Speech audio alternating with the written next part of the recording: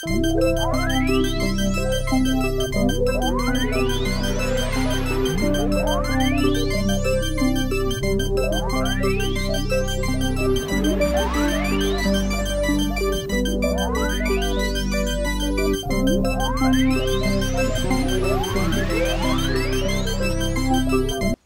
to Exploring the Universe. I'm Elijah Wood, Chair of the Physical Science and Physical Education Department of Drain Creek Middle School. We have a fascinating show lined up for you today. First up is an amazing experiment you can do in your very own kitchen. Joining me today is the sharpest scientific mind in the four-county region, Dr. Robert Schneider. Thank you, Elijah. So what do you have cooking up for us today? Well, we are not cooking today, Elijah. I'm going to demonstrate that fruits and vegetables have some electromagnetic properties. Well, that's basic electrobiology, Robert. Yes, of course. However, using the simple device that I have constructed from microwave oven parts, we are able to turn these signals into something unique. Fascinating. Ah, what a fun trick. A great noisemaker. And by adding in other fruits, we can adjust the velocity of sound. Incredible.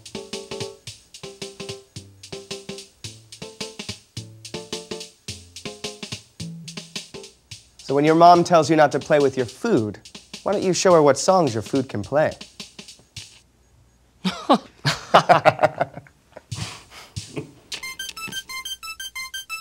Dr. Schneider is always tinkering with new electronic projects.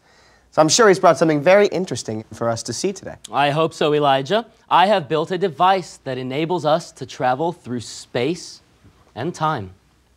Did you say travel through space and time? Precisely. This is the Electroliminal Frequency Navigation Tool, version 6. It enables us to create a portal, an interdimensional portal. Have you successfully operated this machinery before? Of course. Let me demonstrate.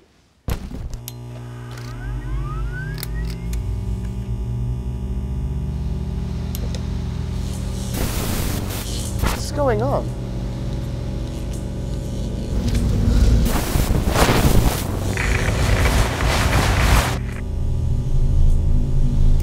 Stand by.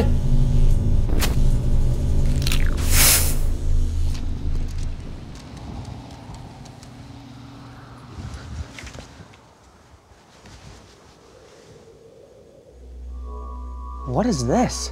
This is a portal connecting our reality with alternate space-time continua. What do you mean by continua? Alternate versions of our universe. This is my favorite alternate universe. Wait a minute. That's you. Yes, I'm a musician in this universe. Extraordinary. This Robert Schneider is a member of the Apples in Stereo, well-known practitioners of both rock and roll. Fascinating. The Apples in Stereo.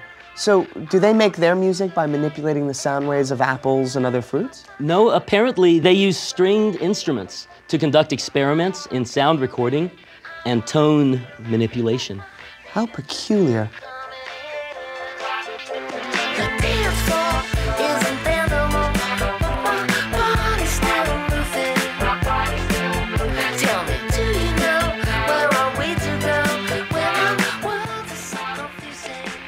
The signal, it's fading.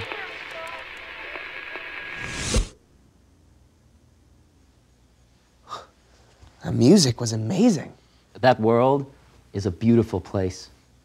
So, do they listen to the same kinds of music that we have here? No, they only seem to listen to music made by other human beings. No dog music? No dog music.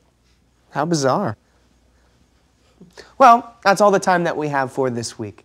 Join us again next time on Exploring the Universe.